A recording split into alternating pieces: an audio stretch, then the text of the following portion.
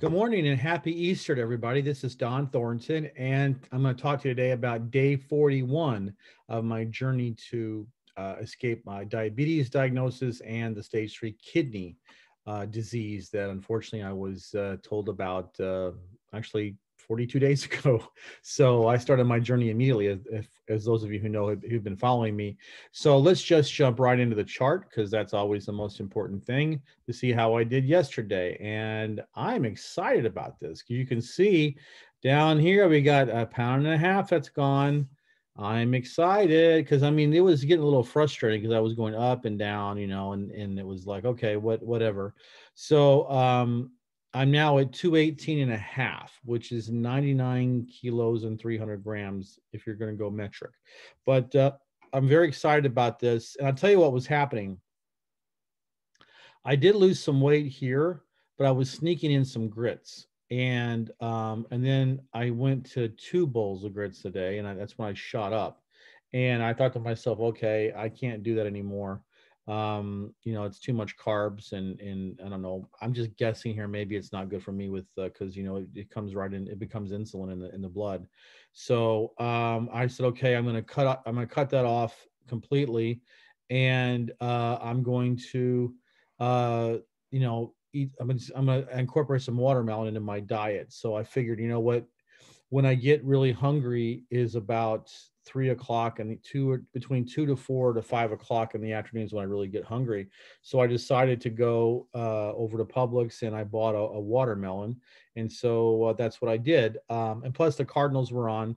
And I knew that I wanted to have something to munch on because that's one of my habits when I watch baseball or watch sports in general. I used to always get chips and dip. That was, I mean, going back into my old pathology here, I'll tell you right now, I was really, I mean, not yesterday, but I'm saying in general, before I started doing this, was it was always an occasion for junk food, and I would either have wings or chips and dip, or I'd order something, and I would eat while I was watching. It's the same thing with movies. When you go to movies, you got to buy a big tub of popcorn, a big soda, and then maybe some candy.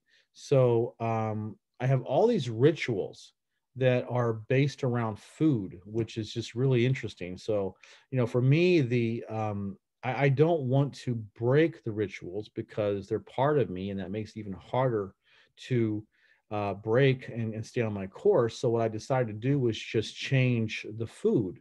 So I knew I was going to watch the Cardinals yesterday for at least a couple hours. Of course, they got blown out by the Reds, but so I turned it off early. But I ate the watermelon instead of chips and dip or whatever. And I was like, okay, this is interesting. We'll see how I do this morning. And boom, I lost a pound and a half. So I was really excited about that. I did my walk yesterday. I did 3 laps, so it's just about an hour and a half of walking. And I just had fruit. I had a couple 3 oranges for breakfast, and then for lunch, which is the main meal that I eat, I had the salad. And I went down to Publix yesterday and bought a couple of ribeyes because I was really jonesing for some meat. And so I bought a ribeye. I didn't buy big ones, just kind of like, I don't know about that big, maybe. Um, and I had that for lunch with some salad. And then, of course, I had the watermelon afterwards, and it was great.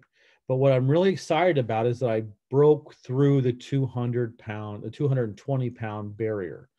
And I'm telling you, it has been at least a decade since I was in the 200 teens. And I'm really excited about that because I ain't never going back. Every time I've gone, when I got, into when I hit 239, I told myself I'm never getting the 230s and the 240s again. And then when I hit I hit 229, I said, I ain't never getting in the 230s again. And now that I hit 218 and a half, I ain't ever getting in the 220s again.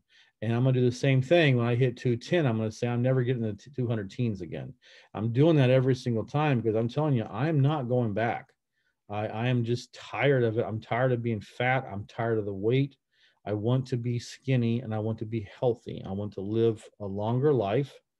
And that's what this is all about. I mean, that's why thankfully I was able to, just think about this. A couple of days ago when I did a video, I was talking about how I really wanted that pastrami and fries.